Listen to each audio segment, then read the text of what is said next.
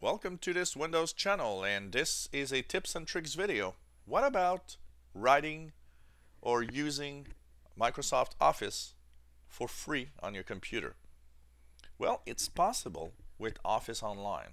Say you want to work on a Word document that somebody sent you, or you want to create one, create maybe your own a letter or your own resume for a job, but you don't have the real stuff on your computer. Simple. Use any browser you want. Say you use Google Chrome here.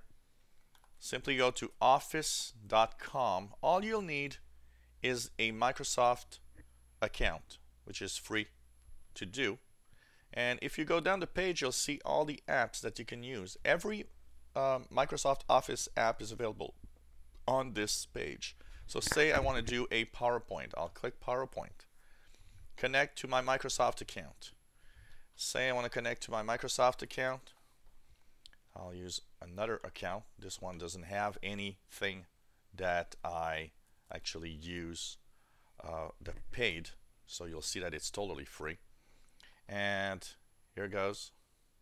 I can click either a brand new PowerPoint. I can actually take a if I want their templates of a lot of features that you can just use out of the online experience. Once you click, your browser literally becomes exactly like the application. So it's like having here in this case PowerPoint available. So you just click, start working, and change whatever you want. You can change all sorts of layout, and you can really do whatever you want. So I change the layout like this, it's going to give me a different layout.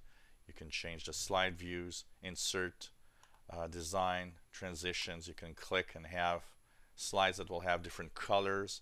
It's really like having a PowerPoint on your computer, but it's online, so you have to be connected. It's a little slower than the real stuff because it's online, but it works great.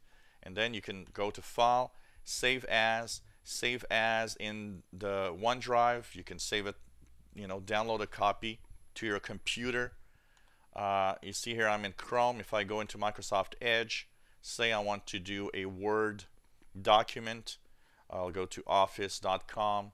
We'll go down, we'll choose Word, getting started with online applications. I'll sign in with my Microsoft account.